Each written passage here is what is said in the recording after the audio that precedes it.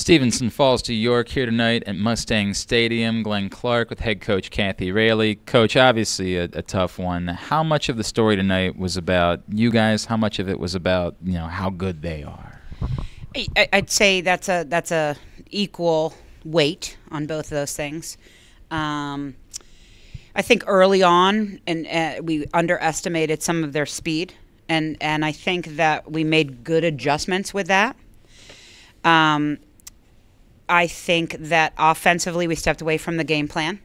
And when we step away from the game plan, and we had a lot of young players out there today, I thought that we just didn't get a flow after the first quarter on offense. I mean, we just weren't moving the ball. We weren't cutting to where we were supposed to cut.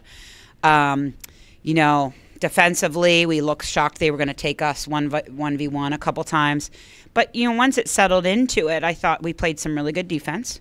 I thought at times we were very exciting on offense. And, we just got to improve from here. We are better than what we showed tonight. And if it has to be a week and a half from now that we show York that's what it's going to have to be. So let's talk about that. Obviously, it's going to have to involve now going on the road. That's the nature of the beast, right? What do you take from tonight that you say, this is how we can be better if we get that opportunity again next Saturday night? I think we just have to move the ball better. I mean, we turned the ball over in the clear 5 times, and most of the times it had nothing to do with York. It was bad passes, balls rolling out of bounds. I mean, that's embarrassing, and we can't keep doing that. We can't keep doing that. Passing it right to the stick of a player who can't wrangle it in with a cradle.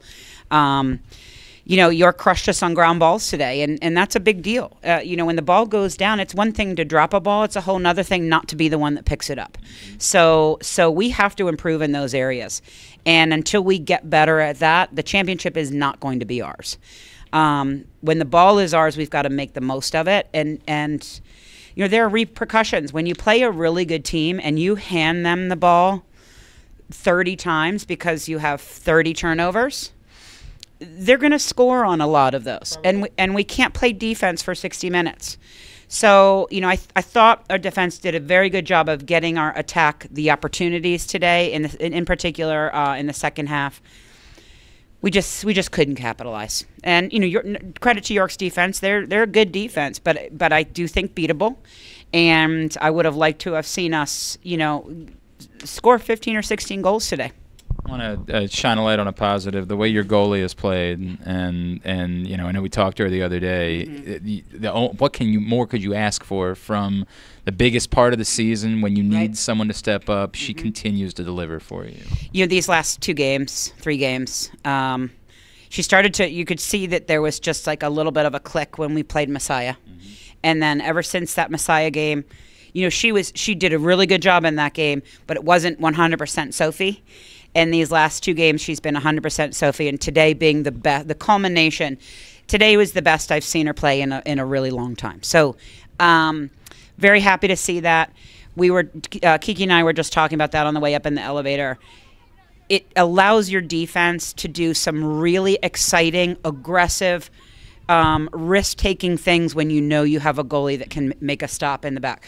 So I think today we started to see some glimpses of the defense that we have wanted to be all season, but we were afraid to be because we were trying to protect Sophie. And now I think that we're in a position that we can really go for some stuff, which I think you saw a little bit today, in particular in the last 2 quarters. So extremely happy with how she's playing. All right, Coach, it's going to be on the road, so I want. We're always up for a business trip. All right. Let's do it. Let's do it. Yeah. Let's do it. Best of luck. Thank you, as always, for coming up and spending time with us. Thank you.